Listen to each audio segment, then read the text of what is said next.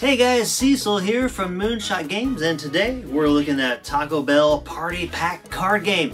It's the board game that invites you to live más. That's right, it's all the fun of Taco Bell and none of the guilt. Ready? Vamonos! Well, the Taco Bell Party Pack card game from Ravensburger Games comes with some cards featuring menu items that you're likely to find at your local Taco Bell. It comes with some cards featuring characters. These are the people that you have to serve as they come through the drive-thru at Taco Bell. And you get little tortilla chip tokens as well. It all comes cleverly packaged in what appears to be a Taco Bell party pack. You know, like one of those things you get when you get like 20 tacos and you take them home. Hey, it's a simple game, it's easy, and most of all, it's just fun to play. My daughter loves it, and she's a vegetarian. I don't know if that has any bearing on the matter, but it's true nonetheless. So when you're playing Taco Bell Party Pack, the goal is to earn the most points at the end of the game. So how do you earn those points? Well, you earn points by collecting crew member cards. You collect them by feeding that crew, right? So, for instance, 4 matching new items will feed our friends the Happier Hour Hero. That will earn you 5 points. So any 4 matching menu items, that could be say 4 crunchy tacos, 4 cinnamon twist, etc. If you play that out of your hand, you get to take this card, add it to your pile, and you've earned 5 points at the end of the game. You've got these special action, special ability cards down here, your sauce packets, and things like Open Late, where you can choose a menu item and your opponents have to give you a card that matches that menu item. That sort of thing. Now, one thing to note is this bottom corner, which gives you what this crew is craving. In this case, it's an icon image of the freeze drink. So if you get 4 matching menu items and they happen to be 4 of the freeze drinks, you then, in addition to getting the 5 points, you also get to collect a tortilla chip. In this case, I would earn 1 additional point. Again, I could earn anywhere from 1 to 4 on these tortilla chips. I would put both items over here in my stack.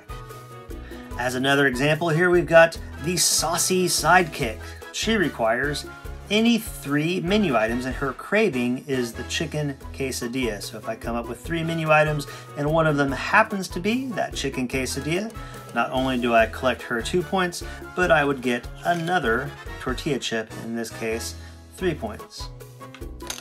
Now that you know how to collect points, how does the game end? Well, it's very simple. Once all the tortilla chips have been collected by the various people playing the game is over, we count up the points, and we determine a winner. Okay, let's take a look at a sample round of the Taco Bell Party Pack card game. To begin with, you deal everyone 10 cards. You place the rest of the cards, the meal cards here, somewhere convenient within reach for everybody. You deal face up 6 of the crew member cards, and again, place the crew member cards somewhere within reach for everybody. And then your nacho chips, your tortilla chips, somewhere in the middle. That way we can all get to them. All right, the rules state whoever had Taco Bell last goes first. Well, I had Taco Bell last night, so there, I'm going first. All right, I'm looking at the board, I'm looking at my hand. Something jumps out at me right away. Nacho Cheese Champ only needs 3 different menu items, and if one of those menu items is the crunchy taco, then I get some bonus points. I'm gonna go after him. I will play these 3 menu items. I've got that crunchy taco to achieve that craving. I've got the bean burrito and I've got a freeze. I will play those here. And I will take the Nacho Cheese Champ because I achieved the craving. I get to draw a tortilla. I'm gonna go ahead and play this fire card while I'm at it. Feed a second member of your crew, and I may play another sauce packet this turn. Well, I'll go ahead and play that sauce packet, which says take a crave chip this turn even if you didn't satisfy a craving. Well, I did, but I'm still going to take another craving chip, this time for 1. And I get to feed another crew member. 1, 2, 3, 4. I've got 4 menu items, and well, they're matching. So I could go after the Happier Hour Hero with my 4 matching menu items. 1, 2, 3, 4 crunchy tacos. His craving is the freeze. Obviously I don't have a freeze, I just have crunchy tacos, so I don't achieve the craving, but I still win this crew member, and I earn 5 points at the end of the game. So I place those cards in the discard pile. Now I've got 2 empty spaces where crew members used to be.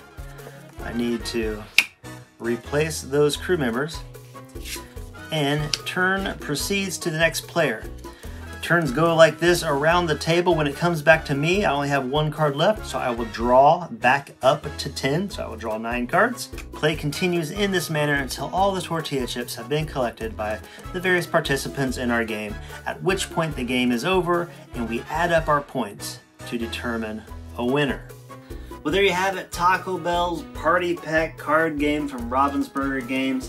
Listen, is this a super intense game of strategy? Is it very dense? No, not really. It's simple, but it's a lot of fun. It's a great party game, right? I can imagine going to Taco Bell, grabbing a couple of party packs, bringing it back, and playing a few rounds of Taco Bell game here, and just having a few laughs.